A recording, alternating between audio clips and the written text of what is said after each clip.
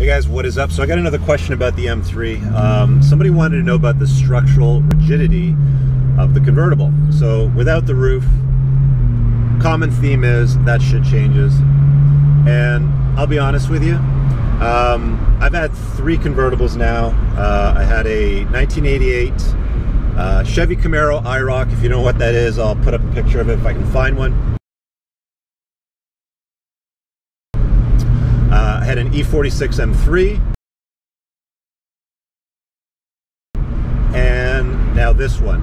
And convertibles have changed dramatically since my first car. My IROC was it was a piece of shit. It had the structural rigidity of a wet noodle, honestly. Going up a driveway, and this is the real test. You know what you do is you put one wheel on the curb and then the other wheel kind of up later, because you approach it on an angle to prevent the nose from getting scraped. And does the body twist and flex when you do that? And with my IROC, it did all the time.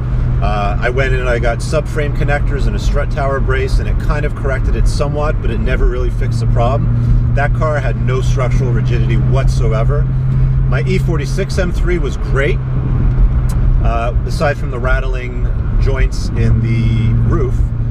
For whatever reason, washers and things and screws seem to rattle a bit over bumps and things like that, but the body was very stiff. When the top was down, there was no issues whatsoever. And it's the same thing in this. It is a very stiff convertible.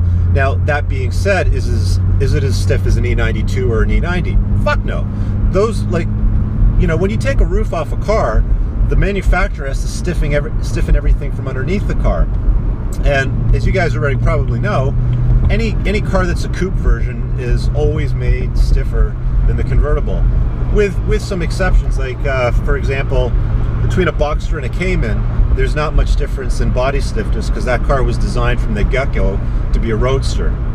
So they do all the structural stiffening underneath the body. But always, always, always, if you can put, nice Viper, if you can put a full shell around something, around the cabin, and stiffen from the bottom and the top, it's always going to be way stiffer than just stiffening from the bottom.